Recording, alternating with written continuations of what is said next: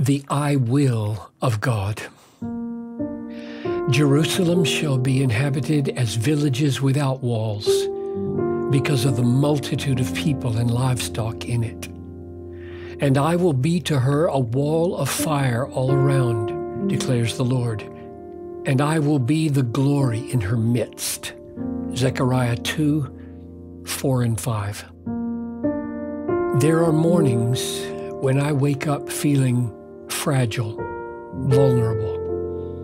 It's often vague, no single threat, no one weakness, just an amorphous sense that something is going to go wrong and I will be responsible. It's usually after a lot of criticism, or maybe after a lot of expectations that have deadlines and that seem too big and too many.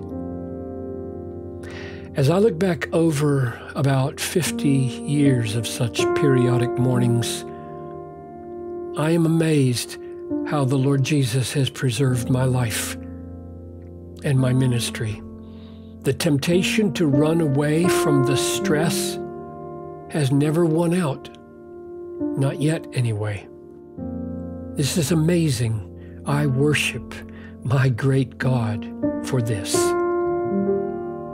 Instead of letting me sink into a paralysis of fear or run to a mirage of greener grass, He has awakened a cry for help and then answered with concrete promises.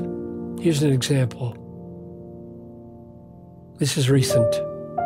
I woke up feeling emotionally fragile, weak, vulnerable. I prayed, Lord, help me. I'm not even sure how to pray. An hour later, I was reading in Zechariah, seeking the help I had cried out for. It came. Jerusalem shall be inhabited as villages without walls because of the multitude of people and livestock in it. And I will be to her a wall of fire all around, declares the Lord, and I will be the glory in her midst. There will be such prosperity and growth for the people of God that Jerusalem will not be able to be walled in anymore. The multitude of people and livestock will be so many that Jerusalem will be like many villages spreading out across the land without walls.